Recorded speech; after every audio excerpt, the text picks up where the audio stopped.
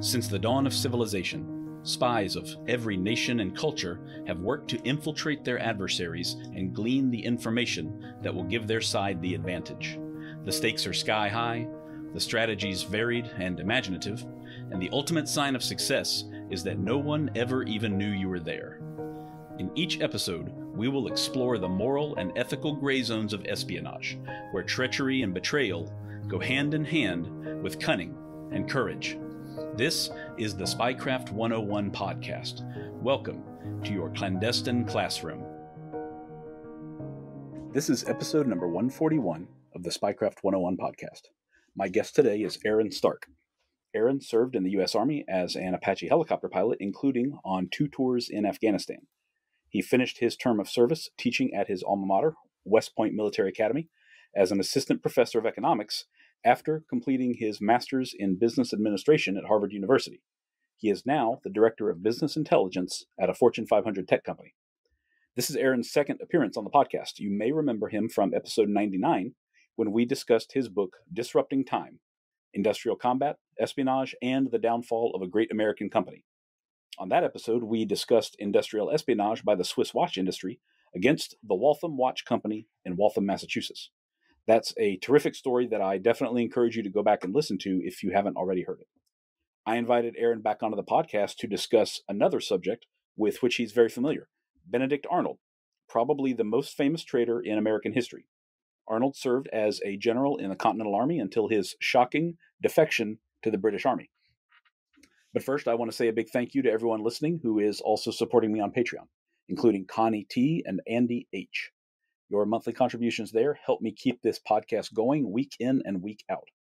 As a way of thanking my patrons, I offer a lot of great freebies and promotions, including free and discounted books and products from the Spycraft 101 store. Patrons also get exclusive access to long-form articles of mine that aren't available anywhere else. If you haven't signed up for my Patreon yet, but you want to, just click the link in the show notes on whatever podcast platform you're listening to right now. Aaron, welcome back to the podcast. Yeah, thanks for having me. It's great to be back. Fantastic. Our discussion about Waltham is honestly still a personal favorite of mine, so I'm glad to learn that you knew a lot about another very important subject that I've been wanting to cover for a long time here now. Yeah, I'm really excited to be back with you and to tell you about this new research interest. Yeah, so on that note, what we talked about last time was industrial espionage at the turn of the 20th century. So what was it that brought you over to Revolutionary War history and Benedict Arnold? Yeah, so obviously not quite a straight line between the two. I would say I've always been fascinated by just the history of the places around me where I've lived. And this one is no exception. Disrupting Time was the outcropping of, you remember I received a pocket watch when I was in graduate school, and it was an heirloom from my great grandfather, and it was a Waltham. And I happened to be living just down the road from the old Waltham factory there outside Boston. And it led to this years long adventure of research and discovery that ultimately resulted in uncovering a case of industrial espionage that had really been hidden in the shadows for, almost 140 years. And so this particular episode also rose from being a local history. So I, at the time, was living in Haverstraw, New York, while I was teaching up at West Point. And being a natural history buff, I was running along the trails and saw this sign that talked about, within these woods in 1780, Benedict Arnold and John Andre met. And of course, if you follow the Revolutionary War history, this is a huge event in history. And to want to discover more about it, so kind of use those same research skills from researching Disrupting Time and looking in old manuscripts and documents and kind of tracing actually what happened. Most of the books on Benedict Arnold focus on, kind of the strategic level things, what happened, his meeting with Andres, maybe a paragraph, if that. And so I really wanted to understand what happened, what was like the play-by-play, especially being stationed at West Point. Those were the plans that Arnold was to have given up. And so sought to use these old sources to literally track what happened almost hour by hour through this period in time. And it turned into a very fascinating research tale. It certainly is. I'm glad we had the chance to talk about it. It's really amazing how many innocuous spots, like just a place out in the woods right there with a sign attached. So that's kind of a major turning point in American history. Absolutely. And it's literally, if you are familiar with the area, it's, between Haverstraw and Nyack, New York, there's a park called Hook Mountain State Park. And it is literally a sign. And, as we get towards the end of this episode, I'll tell you exactly where to find it, how to orient yourself as you're there to see where they would have almost like sat for this to happen and where Andre would have landed. But it's really cool that it's like literally there in the middle of the woods. Oh, yeah, that's fantastic. And I don't know if you've seen it on my own Instagram page or if any of my listeners have, but I love visiting these sites where these actual meetings took place. I visited the spot where a payphone used to be, for example, and hardly anybody but me would find that interesting, but I just love it. Honestly, Absolutely. it's amazing how many things are in, history really is all around us in so many ways. It's amazing. Absolutely. So before we talk about Arnold, I am curious, are there any other like lesser known cases of revolutionaries returning to the loyalist camp during the war? Because I mean, America was a very new idea in that sense. So I have to wonder if people had second thoughts, if you're aware of any, because I am not personally, although I'm not super well versed on Revolutionary War history. So I don't necessarily know if, people that really kind of engaged in this level of espionage that Arnold attempted to, but just like going back, I mean, if you kind of like think of what was going on at the time, there's a lot of the whole Revolutionary War is a very nascent concept. This idea that they're going to break away from the biggest and most powerful nation in the world is really hard to imagine and put ourselves in those shoes. So I'm not familiar with any exact cases, but you'd have to imagine, there was a lot of, maybe second thoughts people had, or even as the war drug on. I mean, we think about it as like, oh, it was a war that happened. I mean, you're talking a war that literally lasted in earnest for 7 years. So you have to imagine there's some people that are at some point, either thrown in the towel or just trying to gauge, where they're going to be successful and who's going to be in power when this thing's all over. Oh yeah, yeah. I'm certain it was not a sure thing, as we all know now in hindsight that it was. But I'm certain, like year 3, year 4, year 5, maybe the British are making advances in one way or another, and they're thinking this is a horrible mistake on our part. We never should have strayed from the crown, so to speak. I'm sure that passed through a number of people's minds. Yeah, for sure. So let's talk about Arnold. Then, in that case, can you just talk about kind of his birth and his young life growing up before he actually joined the Continental Army? Yeah, so as a basic, level setting here, Arnold was a 2-star general. And so this was, a period in history when, generals only were 3 stars. The concept of a 4 or 5-star general had not even come around yet. So he's fairly high up in the Continental Army. He was a war hero, and by many accounts, he was Washington's favorite general, or one of his favorite generals. And he grew up, he was a merchant, and he joined the Continental Army. There was no professional soldiering, nothing that would lead you to believe he was going to be, the next guy. But he, by all accounts, as a war hero, we might even kind of think of him as like the patent of the Revolutionary War. Oh. He won at Saratoga. He was considered the hero of Saratoga. And in fact, if you visit the Saratoga battlefield, you can see a monument there to Arnold. And so he was, quite the hero. He had been up to Quebec and, of course, Saratoga. And there's a great recounting of, his battles in Saratoga that you should read, and kind of talking about his time in upstate New York. But during this time when we're going to talk today in 1780, he's kind of a celebrity. And of course, we're going to also talk about the spy John Andre. John Andre was kind of a British Army celebrity in America. So the fact that we kind of have these 2 celebrity military figures that a lot of people would have heard of at that time coming together meant that it was quite the scandal in America when it happened. And as a result, there's a lot of sources that were written about this. And in fact, a lot of them within a generation of when everybody lived. So a lot of these accounts that we're going to hear today are actually first person or, second or third person accounts, but all within, 50 years of when these events happen. So it becomes a great opportunity to see into exactly what happened through these 2 kind of military celebrities of their time. Yeah, absolutely agree. I was not aware that John Andre had a reputation prior to all of this, though, so I'm looking forward to learning about that too. Yeah, so Andre, he was the adjutant for General Clinton, who is the commander in America at the time for the British. He had risen up from humble roots, son of a merchant, and he bought a commission when his father passed away, and he came to America. And he was actually quickly captured in Canada by the Americans in 1775. But he ended up being released, and he joined as a staff officer and quickly rose kind of to the top and he became Clinton's adjutant. And Clinton actually had to go to bat for him to get him a commission as a major. At Hmm. first, this commission was turned down because they said, well, Andre's too young. He can't be a major already. But Clinton went to bat for him. And tragically, Andre didn't even know about all of this taking place because word of it finally coming back approved, Andre hadn't heard about before he was captured ultimately by the Americans here in 1780. Hmm. But he was quite the superstar, the military superstar. And you might think we call him the adjutant. We might think about it as the chief of staff, but he was also Clinton's spy chief in America. Clinton didn't really have an organized military intelligence structure. So Andre kind of became the de facto manager of military intelligence. And he was, quite known in the social circles, both in Philadelphia when the British occupied Philadelphia, and then again in New York when they moved their headquarters there.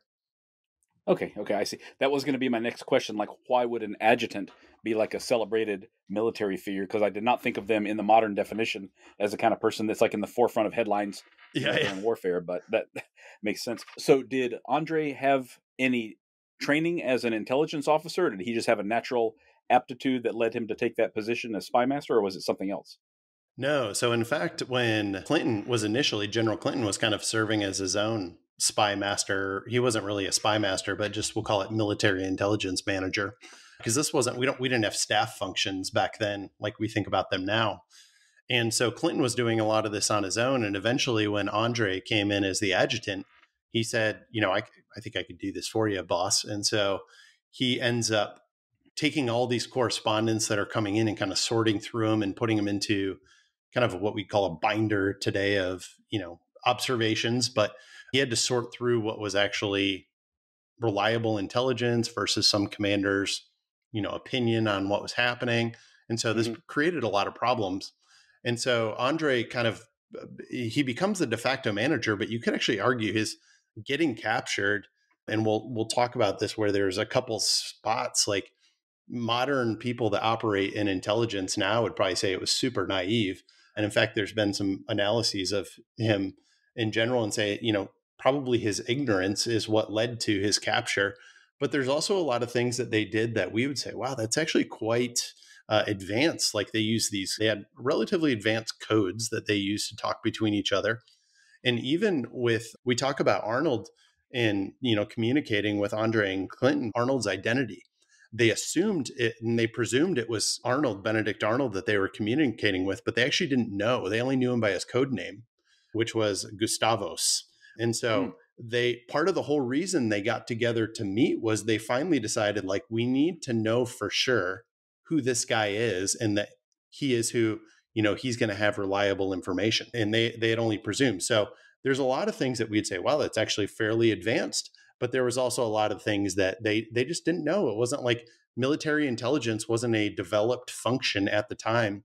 And Washington had the Culper spy ring. If you've ever watched the show Turn, which is based on a book called Washington's Spies, both are very good, actually talks about this. And Washington's spy ring was far more in advance of anything Andre or Clinton had at the time. Mm-hmm. I have watched some of that show. I haven't watched the entire series, but I believe that Andre is a major figure in that show, isn't he? Yeah, absolutely. He's one of the key figures. Yep. Yeah, I thought so. Okay, great.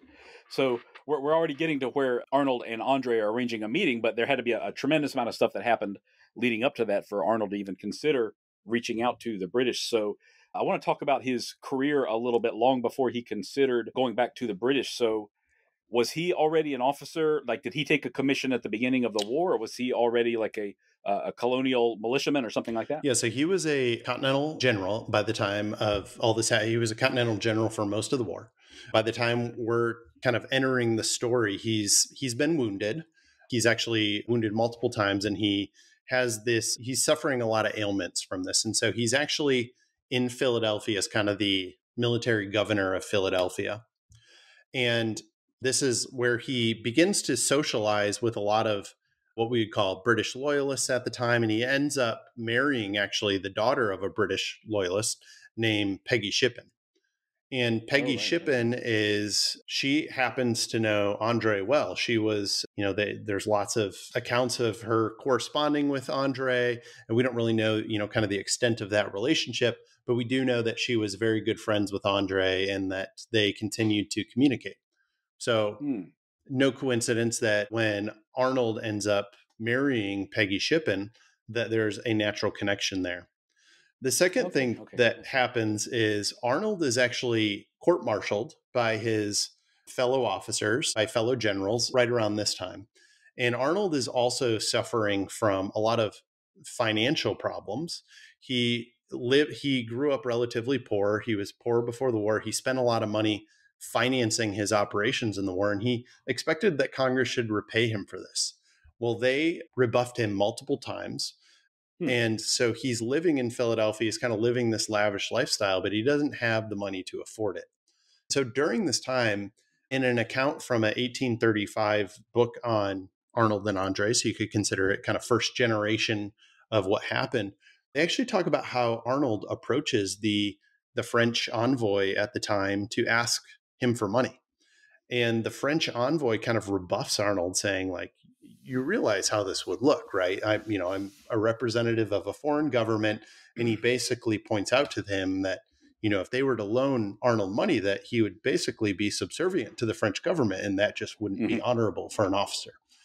And so Arnold is very frustrated. And it's right about this time that he reaches out to the British with General Clinton. And so about 18 months before 1780 or September 1780. So we're talking very early 1779. Arnold reaches out and begins to correspond with the British. And the British are at the time moving south and they're working in South Carolina. And so they're trying to actually they suspect Arnold based on kind of the contextual information of court martials and Arnold looking for money. And he gives them a lot of intelligence, and they actually find his information is very accurate and valuable. So they know he's somebody high up. So they actually encourage him to seek a command in South Carolina. Well, he knows this isn't possible given his battle wounds and his kind of recuperation. So he actually tries to get West Point. He knows West Point's a key place. And so he actually seeks out the command at West Point from multiple people and basically sets it up so that Washington will offer him this command. And he basically writes to the British and says, well, how about West Point? And the British immediately are like, that's just as good. And West Point at the time was considered kind of the key to New England. The British thought if they could cut off the Hudson River and control the Hudson River, they would cut off the head of the snake, was what they would say. And so they thought, well, if West Point is kind of inhibiting us from controlling this line of communication for New England and New York. So if we could get West Point, we could really control the Hudson River. And so Wow. West Point became a very attractive target for the British to want to be able to have influence over.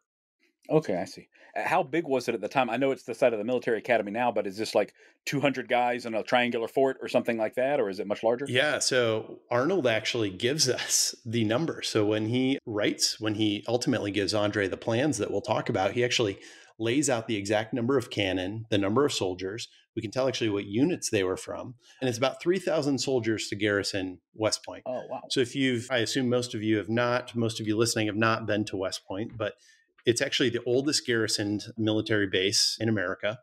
And it's been continuously garrisoned since the American Revolution. And a lot of the sites that we'll talk about are actually still there. Not all of them are accessible, but they're there. And it's actually a fort complex. Like there's a whole fortress complex. So both at West Point proper, as we kind of know it now, is the military academy. In fact, the plain where you see cadets on parade, that was actually what was known as Fort Arnold, or was later called Fort Clinton. And there's actually some remnants of that. In fact, the exact location of that is a place called Kosciuszko's Monument that you can go there. But there's other forts around, but it was a whole fortress complex.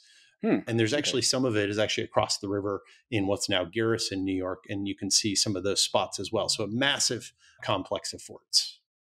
Okay, yeah, I was not expecting 3,000 guys at all. That is enormous for the time period, certainly. Absolutely.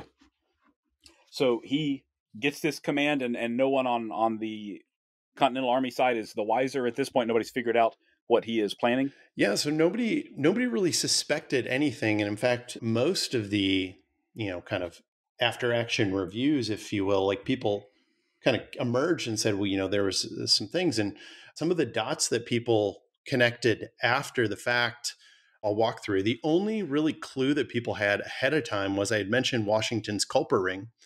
They were managed by Washington's head of intelligence, so kind of his counterpart, Andre, and his name was Benjamin Talmadge. And he was a cavalry officer, but he was also covertly acting as Washington's head of intelligence. And they had identified, the culprit ring had identified that there was a senior officer that had to be giving plans to the British. And there's no indication from Talmadge's memoirs, which he writes. I'll put a link to those on my website, aaronstarkbooks.com. I'll have a page set up for some of the sources we'll talk about. You can go there and you can read Benjamin Talmadge's memoirs. And he does not indicate that he put two and two together based on what the culprit ring told him.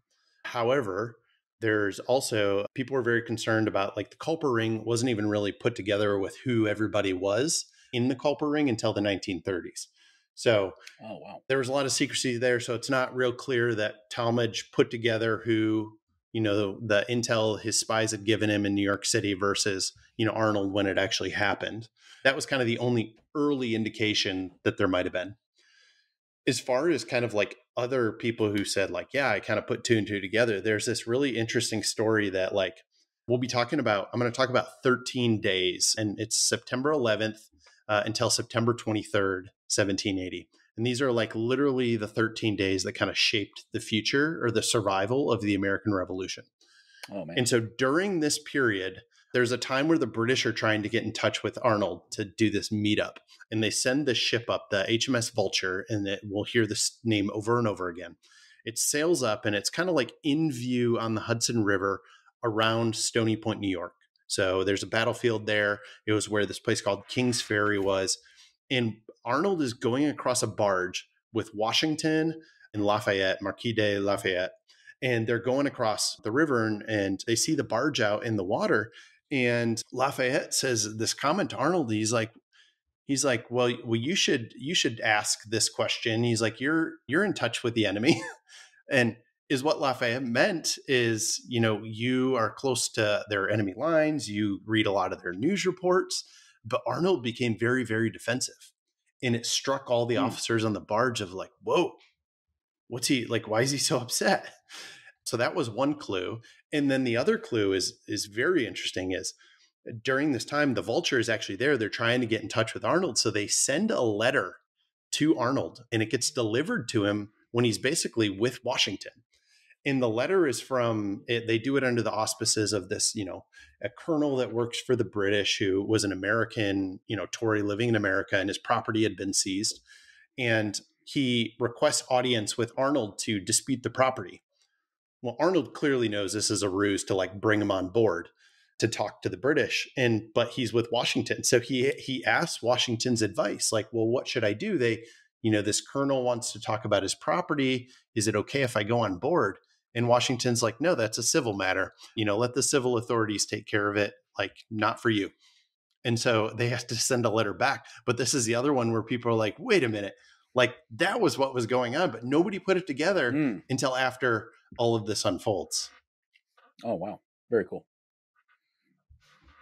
So the first attempt is kind of rebuffed by Washington, who seems to be on top of things, but how do they continue to communicate after that? Yeah, so they continue to, so the September 11th is kind of the first attempt, and they have 2 or 3 failed attempts where they just can't make it. And keep in mind, communications back then, they got to do everything by a runner with a letter, and all their letters are like, they're all preserved for the most part, and so you can read them, and they're all very kind of cloak and dagger. Andre doesn't, he never uses the name Andre. He uses the name John Anderson and claims he's a merchant. And so eventually Arnold tells him, like, okay, either meet me here or meet me there. And they end up deciding on the HMS Vulture comes up and parks off what is now Haverstraw, New York. And Arnold sees the ship is there, and he gathers a couple guys to help him get out there, all under the guise of, hey, the British, I got that. He basically pitches it as there's a British soldier or somebody from the British Army who's going to pass us information. So I need to go down there as the general to receive it. So it all adds up, makes sense, got it. And then so he gets this guy, Joshua Smith, he's a very well-respected citizen, lives in Haverstraw, gets him to basically go on board the Vulture. So Smith goes out there to the Vulture to retrieve John Anderson. Well, John Anderson, aka Andre, he is not expecting he's going to have to go on shore. In fact, when he came up to meet Arnold, General Clinton gave him 3 orders. He said, do not go behind enemy lines, do not accept any documents, and do not wear civilian clothes. So Andre's in his uniform. He puts on a cloak before he meets up with Smith on the boat. And so he's wearing kind of an overcoat. So Smith eventually realizes Andre's wearing a uniform, but he claims that Arnold told him that, hey, it's okay that Andre's wearing a uniform. He's a civilian, he's a merchant, but he's just trying to, feel important. So he wore this uniform, but he's not really a soldier. And so continues to kind of, okay, that makes sense. So anyways, they bring Andre onto shore and they meet in the woods. And this is, where you can find this sign I mentioned. There's actually a rock down by the Hudson River that was carved in the late 1800s that says something to the effect of, this is where Andre landed. And I'll post a picture of it on my website. You can check it out, aaronstarkbooks.com, and see that. But you can actually go down to the river and see where this took place. And so Andre lands and he has to hike up. So you can actually, there's a pretty cool map I came across that was made in the 1880s.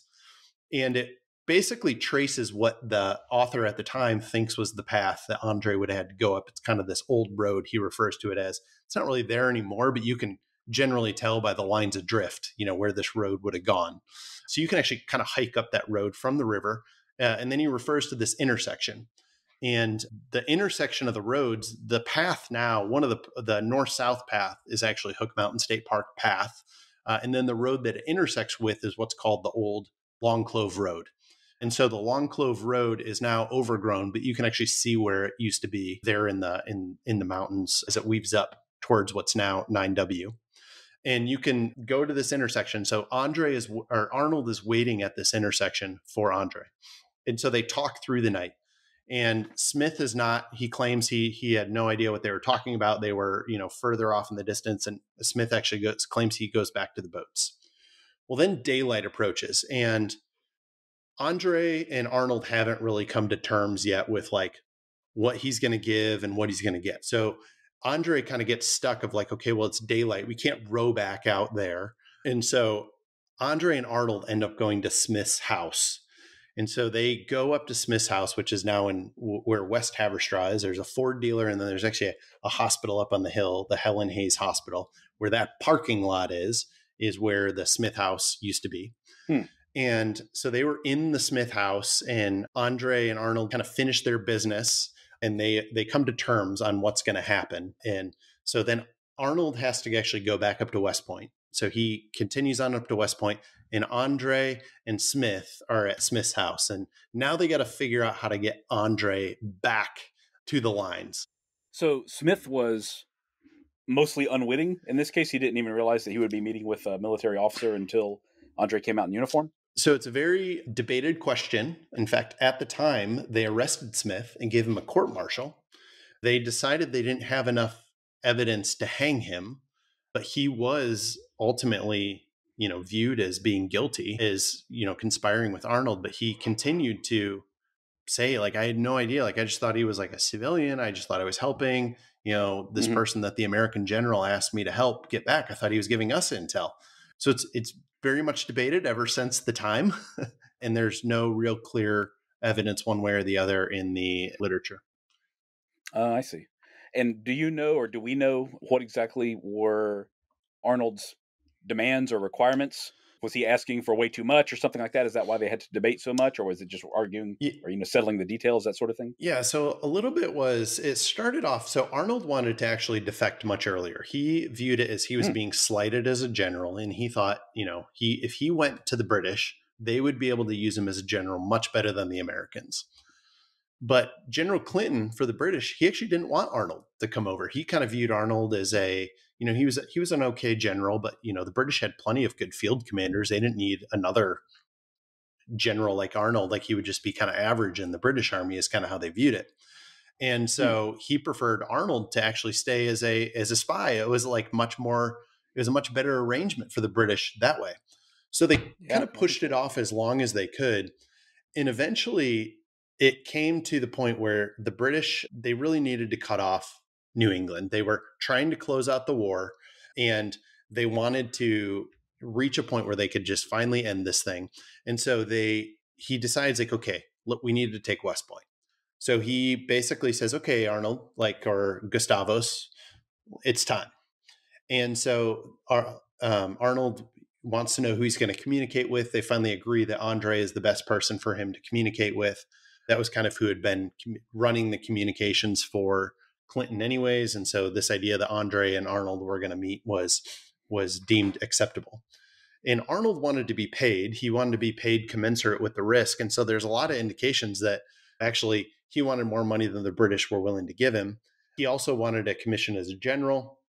So those were kind of like the two main things. And then if the mission was successful, he wanted even more money. So they had to kind of negotiate what he was going to get. And then, of course, the British wanted the plans. And so they knew from some communications that Washington was actually going to be at West Point right around this time. So Washington had been over in Hartford meeting with the French fleet, and he was coming back. And so Arnold had tipped them in a letter that, hey, Washington's actually going to be at West Point. And so the British saw this as an opportunity of, well, great, that's awesome. Let's get the plans. And then they had sent their troops. They were getting ready to dispatch them under the auspices of going up to the Chesapeake, but they actually viewed it as, no, we're actually going to sail them right up the Hudson. As soon as we get these plans, we're going to sail them right up the Hudson. We're going to land our troops. And in fact, Washington's spy chief Talmadge claims when he was kind of accompanying Andre back, Andre actually walked him through this and said, we were going to get the plans. We were going to bring the troops up. We were going to land right here, just a little south of West Point. We were going to march the troops up behind the mountains and actually come up over top where we'd be able to command West Point from the top. And then we would take over West Point and we'd capture Washington. It would kind of like all be in one fell swoop, within a day or two of getting these plans. So it was like fairly well calculated how they were going to execute on this. And so that was like really kind of what drove this from, just being chatter back and forth to finally deciding, no, we got to execute and let's bring Arnold in. Wow. Yeah. If they had pulled that off, what a tremendous blow that would have been to the revolution. Yeah. And that's why I say like, this was literally the 13 days that defined the future of the American Revolution. Mm-hmm. Yeah. I have to wonder if it could have continued without West Point or without Washington at the helm. I mean, who knows? Yeah, absolutely. Before we go on, I want to tell you all about a new podcast from Tenderfoot TV called To Die For. Imagine you were a fly on the wall at a dinner between the Mafia, the CIA, and the KGB. That's where this unprecedented podcast begins. Brought to you by the makers of the hit podcast To Live and Die in L.A., To Die For marks the first time a Russian-trained honey trap has told her story from beginning to end. Taught to seduce men for their secrets and sometimes their lives, Alia Rosa was trained to believe that her body no longer belonged to her. It belonged to the state. She was meticulously trained to be the perfect weapon, able to seduce her targets into compromising situations that have ended careers and sometimes lives. From Tenderfoot TV, the studio that brought you Up and Vanished, and To Live and Die in LA. Make sure you check out To Die For, available beginning on March 26th, wherever you get your podcasts. So why did this ultimately not come to fruition in that case? So Arnold's up at West Point and Andre's with Smith. And as I mentioned, Washington's on his way back from Hartford. And so Andre crosses at King's Ferry with Smith. So again, right where the Stony Point battlefield is, just north of that. You can kind of see where it is if you visit the Stony Point battlefield. There's not much there anymore, but you can see where it was. And so they cross over across to the east side of the Hudson River. And they continue down. They're kind of in no man's land. And so eventually Smith kind of bids farewell to Andre and says, you know how to get back from here? And Andre says yes. And Andre, there's some indications that Andre was actually really hoping to link up with the HMS Vulture, but that just became impossible. So he decided, okay, I'm going to have to go overland. And he gets warned that, hey, there's a lot of people that are kind of like thieves. It's kind of like there might be some friendlies, like some friendly British, might be some Americans. You don't know who you're going to run into. So Andre begins going down, and right kind of by the Tarrytown area, he gets stopped by a band of I think it's 3 individuals who basically kind of ask him like, hey, who you with? And keep in mind, Andre is, by this point, he shed his military uniform. He's in civilian clothes. Smith had convinced him to change. And so by this point, Andre had basically broken all three orders. He had gone behind enemy lines.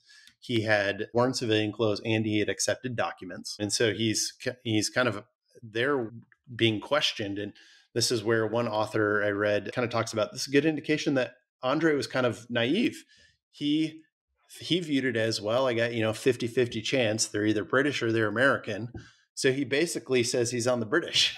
And they say, oh, well, we're not. And so the author's like, any more than an amateur could have figured out, how do I equivocate this to at least figure out how do I get out of this? But Andre doesn't. He picks the wrong side. And then he realizes he's going to have to try and bribe him. So he thinks he's bribed his way out. He's offering them money, rewards. He offers them his watch. And then they finally decide, you know what, let's just rob him anyways. And so because he's wearing these really nice riding boots, one of them decides he wants his riding boots. So he forces him to take them off. Well, lo and behold, all the documents he's carrying are in his riding boots. Oh, man. And so they begin looking at these and they're like, these documents are all from Benedict Arnold. So is another author I read, talked about Arnold had spent years talking to the British in very cloaked incognito language. But in there, he personally signs all the documents so he can show and prove that they're from him as the general. And so Andre also has a pass from Arnold. And so these guys are like, look, clearly you have something that's valuable. We're taking you to the American headquarters. So they take him straight to the American headquarters, which is right in that same area near Tarrytown. I think it's in Newcastle. And they take him to the colonel there. And the colonel there he's not quite sure what to do with it. He realizes that this is, something doesn't look right. And he kind of puts two and two together because Arnold had been fishing around for, the previous 10 days, telling people hey, if you come across a guy from the British lines named John Anderson, it's very important that you bring him right to me. And so the colonel's like, I was expecting a guy to be coming from the British lines. I didn't expect a guy going through, and nobody told me about this guy. So he's automatically starting to get suspicious, but he's also worried well, I don't want to be insubordinate. So he begins sending Andre with a letter up to Arnold. But he kind of hedges his bets a little bit. He knows that, hey, there's just something that doesn't smell right about this. So he actually sends a letter to Washington with the plans that Arnold had sent with all of West Point's plans. So he kind of hedges his bets both ways. And he informs Arnold, hey, I've sent the plans because they're so important. It was such an important nature of, what we captured this guy with. We wanted to make sure Washington was aware. And so we sent, those on to Washington. Here's Andre. So Andre thinks he's golden because he's like, hey, I'm headed right back up to Arnold. This is great. I'll link back up with Arnold and we'll flee together. Well, then Benjamin Talmadge gets back involved. This is Washington's head of intelligence. And he was out on patrol at the time and he returns back and the colonel kind of tells him what was going on. And Talmadge is like, you did what? And he's like, no, clearly something is not right here. And Talmadge actually puts two and two together. He's like, I got a letter from Arnold too, asking me, 10 days ago if I came across this John Anderson to let Arnold know. And he actually asked me to escort him. So there are some historians that think Arnold was actually trying to get Andre to kind of snag Washington's head of intelligence and bring him into the city. And there was actually another point where Arnold had basically said, hey, if you can give us the names and addresses of the spies in New York City that you have, we just want to make sure we can take care of them. And that, if possible, we can even link them up with, this British turncoat that I've recruited. And so Talmadge begins to kind of put two and two together, wait, there's a lot of things that just don't smell right. So he convinces the colonel to pull Andre back and not send him up to Arnold. And so they go secure Andre. He comes back. But the letter is allowed to go forward to Arnold because the commander is still scared that he's going to be viewed as insubordinate for not letting Arnold know. Andre's back with Talmadge, and then this letter continues on up to West Point to Arnold. And Arnold is sitting down to breakfast the next day, and he's actually sitting down with some of Washington's aides. Washington was not quite there yet. His aides had come ahead. and they're meeting in what's known as Robinson House. And Robinson House is actually no longer there, but it's in roughly Garrison, New York. There's a sign there. You can still see where it's at. And so they're sitting in Robinson House, and Arnold gets this letter, and he immediately leaves. He basically runs down to his barge, and he says he has urgent business at West Point, and he's got to cross the river over to West Point to the main, where the military academy is now. And he's got to go over there and check things out, and he'll be back later. So they're all like, okay, I get it, whatever. And so Washington never gets the letter that was sent to him with the plans. And so he arrives at Robinson House, and he says, "Where's Arnold?" And they're like, "Oh, he had to rush over to West Point." And Washington's like, "Okay, great. Let's head over there. We'll go tour the fort." So meanwhile, Arnold is heading down the river on his barge, and he eventually links up with the HMS Vulture and gets back on board. So Arnold is safe in British lines. Andre is still down with Benjamin Talmadge, just north of Tarrytown, and George Washington's touring West Point. He gets over there and he's confused because none of the soldiers there even knew Washington was coming. And he's like, "Well, wait, isn't Benedict Arnold here?" And they're all like, "No, he never came here." And so Washington's like fuming, like, he said he was going to be over here. People said he came over here on urgent business. Where is he? So then Washington gets back over to Robinson House. By this point, the original letter had arrived with the plans for West Point. And the person who received it was actually Alexander Hamilton, who is one of Washington's aides. And he hands it to Washington, and Washington immediately figures out what's going on. And so Washington actually orders the detachment to go arrest Benedict Arnold. Of course, by this time, he's already on the HMS Vulture. And so now Washington's realized that Benedict Arnold has defected, and he has the plans for West Point. He's holding them in his hands. And so it's all starting to come together in full circle. Yeah, boy, the noose is tightening here, so to speak. Absolutely. Does Arnold have I guess we call it like a bug out plan these days? Had he been planning an escape route, or is he like panicking completely and trying to figure out what to do at this point? So as he basically leaves Robinson House, there's actually a historical marker if you go visit the area. It's called Arnold's Flight, and it's basically the old road that goes from Robinson House down to the river. So he probably had 200 meters to go to get to the river. It's basically what's now close to the Garrison train station, which is also the ferry. You can actually take the ferry sometimes from that to West Point and back and forth. And in fact, when I was a cadet, I used to ride that all the time. That was right basically where Arnold flees on his barge. And what's really interesting is he orders his oarsmen to take him down to the Vulture, and they think he's going down to get intelligence. He tells them he's going under a flag of truce to get something. So the oarsmen are none the wiser. Well, so then they get down to the HMS Vulture, and he talks to the captain of the ship, and he gets on board. And then he turns around and tells the captain to arrest the oarsmen and says they're now, prisoners of war. And the oarsmen are so confused. They're like, "What are you talking about?" And the captain didn't want to do it. The captain viewed this as hey, that's we're honorable. We're not going to do that. And wow. But the captain felt no, Arnold's a general. I have to honor it. So then when they get back to New York City, General Clinton also was like, "You did what?" And so he actually lets the prisoners go, saying "What are you talking about? You're going to arrest them? They're the ones that brought you to the boat." And so Clinton ends up letting the oarsmen go. But that was how Arnold, that was his best bet to get back to New York City.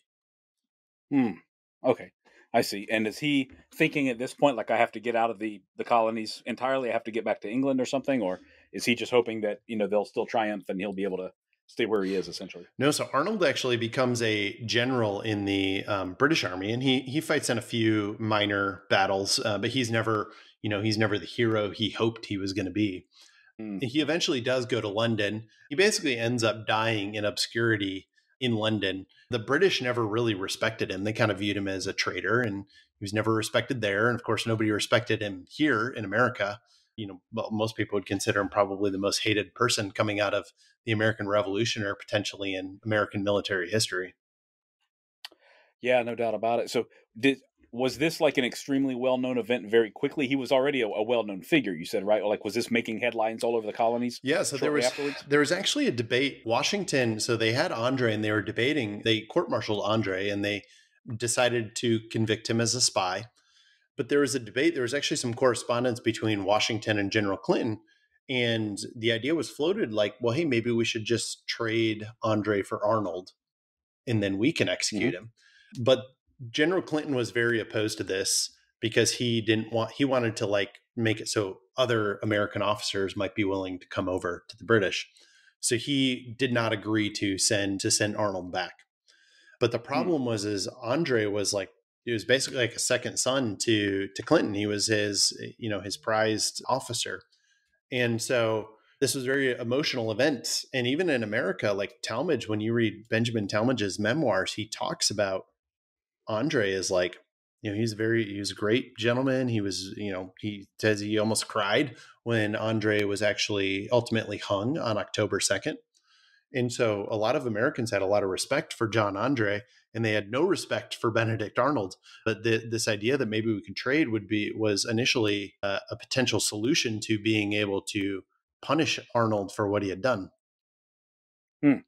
Yeah, that's certainly sensible. And what a terrible choice that was left to General then in that case, having to choose between Andre and Arnold, because Arnold had already kind of used up all of his value, it sounds like, and it seems like they kind of knew it at that point too. Yeah, and Andre, initially he kept maintaining this that he was John Anderson, and eventually Talmadge put together like this guy is clearly a soldier. He's not a merchant.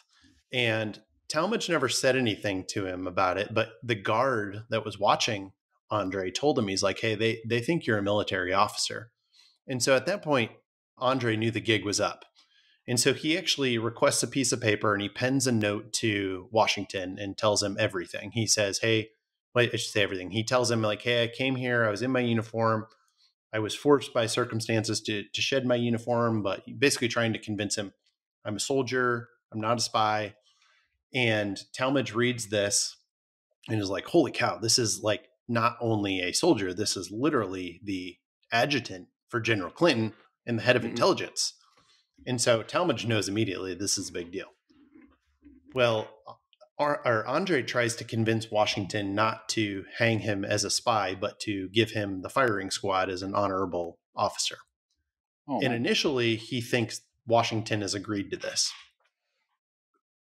And so Andre heads to his execution, and he's actually surprised to see there's no firing squad and that there's actually a noose. And he says to Talmadge, he's like, what happened? And Talmadge is like, well, sorry, this is like the way it's going to be.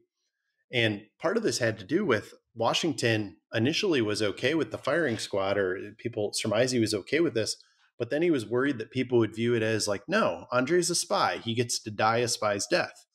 He ends up deciding, kind of for the political reasons that no, he has to execute Andre as a spy. And a lot of this was influenced by this guy who was killed early in the American Revolution named Nathan Hale, an Mm-hmm. American spy who knew nothing of what he was doing. At the beginning of the revolution, he was quickly captured and he was hung by the British. And Nathan Hale was like kind of viewed as this hero that had, you know, unceremoniously been hung as a spy.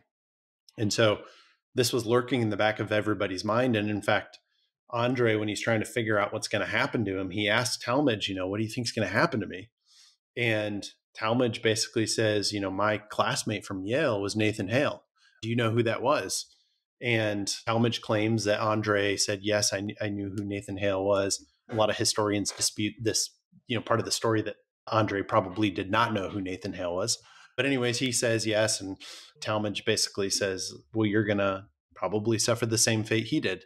And this is like the first time that it occurs to Andre, like, you may actually die. Like, you're not going to be prisoner exchanged. Like, you may actually die as a spy. And so that was playing on a lot of the, factors that led to Andre being killed as a spy as opposed to a, killed by a firing squad as an officer. Thing. I have some empathy for the guy, I have to admit. I mean, he was like a professional doing his job and got caught up in some politics and emotions and related to someone that he probably did not even know. And this is the end result of that in a sense. Absolutely. Yeah.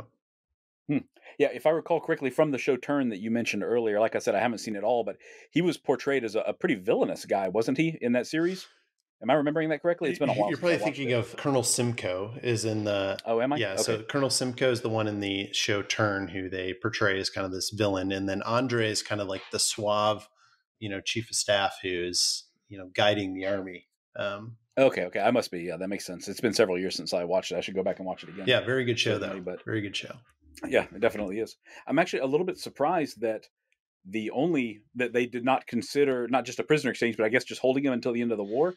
I assume that they would consider they wouldn't necessarily execute a high-ranking officer if he wasn't, doing something, committing what we might think of as war crimes, that sort of thing now. But I guess that was exactly what happened.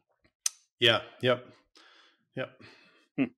So Arnold lives with the shame of it and in obscurity, but he does live a long life after that. And Andre was it just a few days after he was caught that he was ultimately executed, or was there some back and forth? Yeah, so he was executed. So he's caught on the 23rd and ultimately executed on, I believe, October 2nd. Ah, okay. So 2 weeks or so. Yeah. Wow. Man, what a story.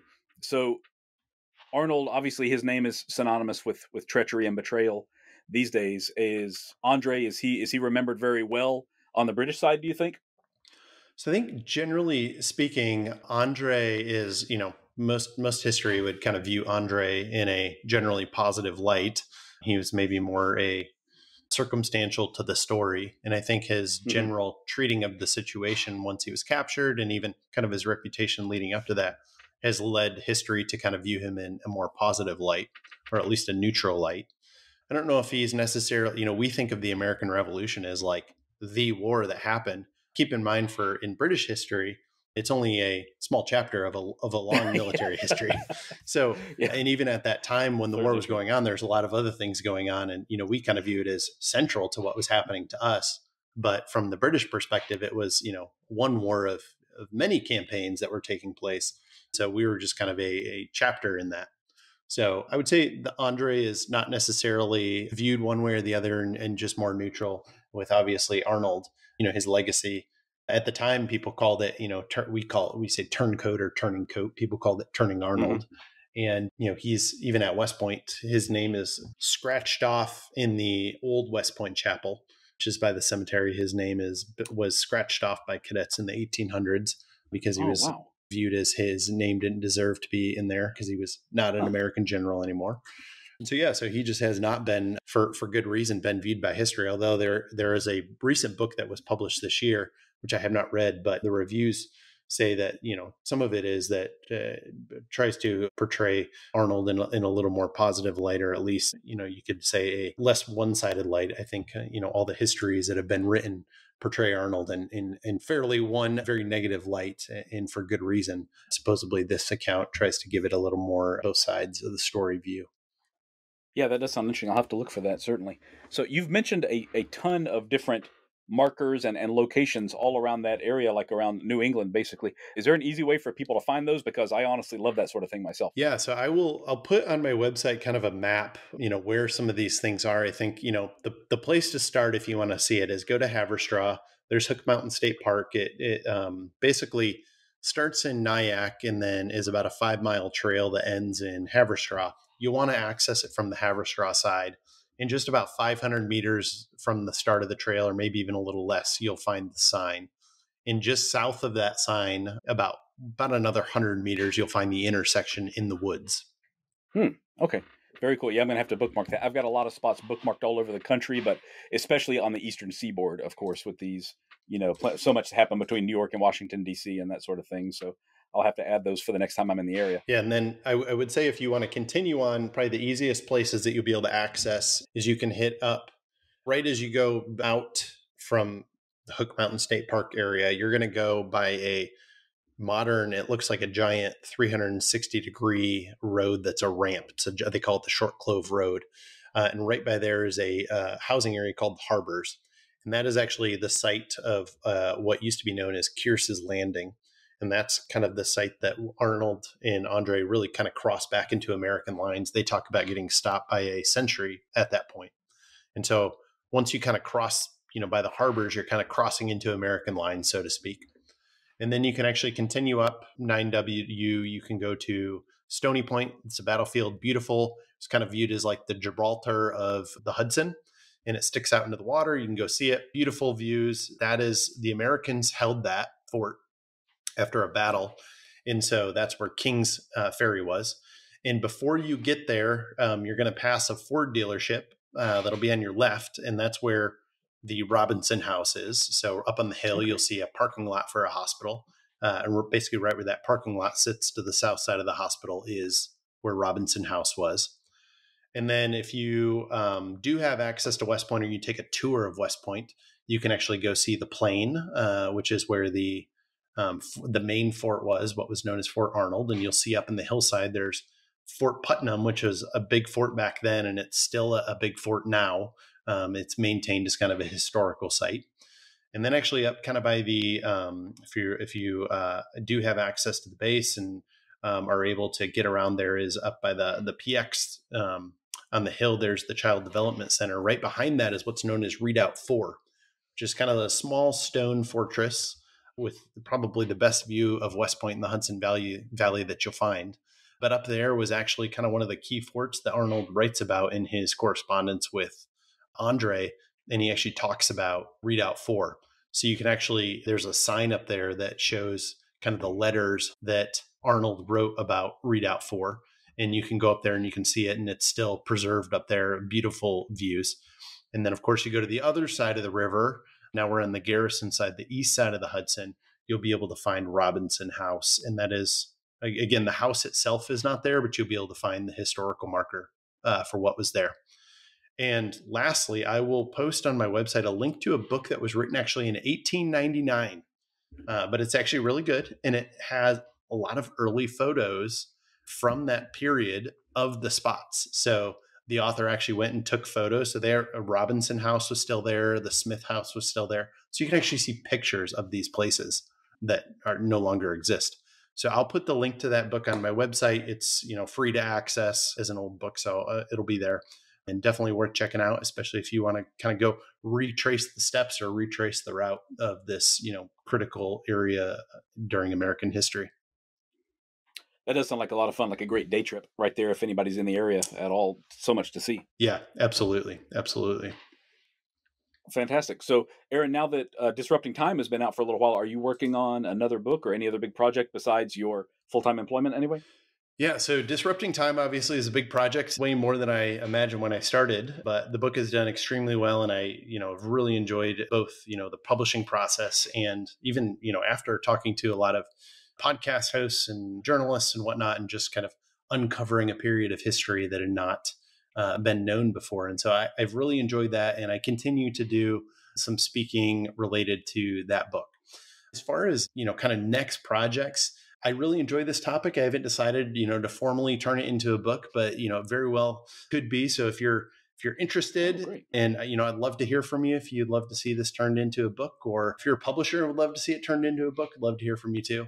But in the meantime, no new projects per se, but, please feel free to continue checking out Disrupting Time and telling the saga of those two Swiss spies that came to America in 1876. You can find it on both Amazon and Audible, or as well as my website, aaronstarkbooks.com.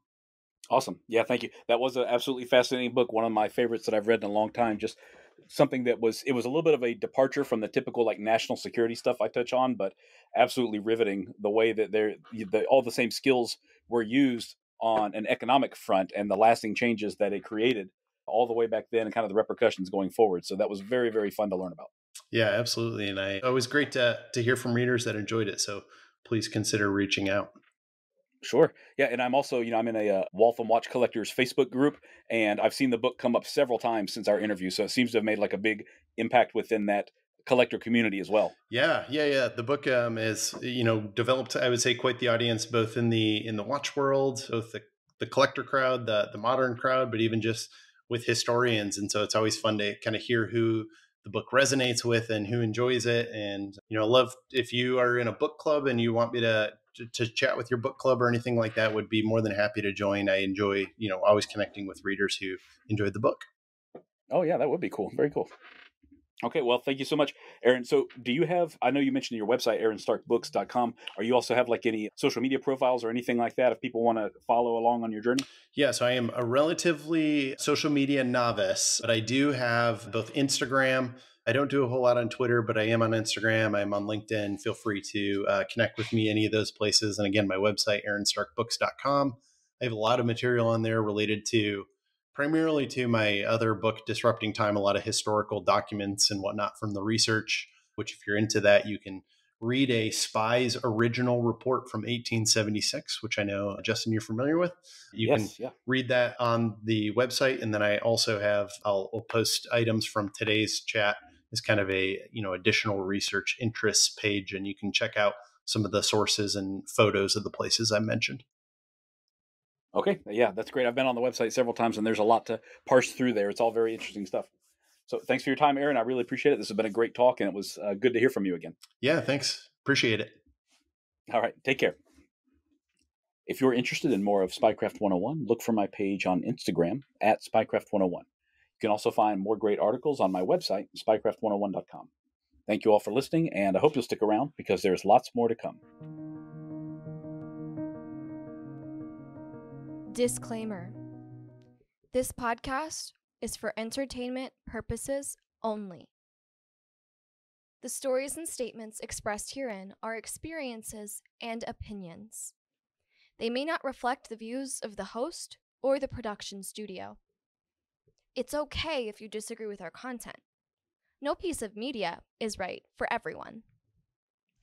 If you love Spycraft 101, please check us out online, on Instagram, on YouTube, and especially on Patreon. Thank you for listening.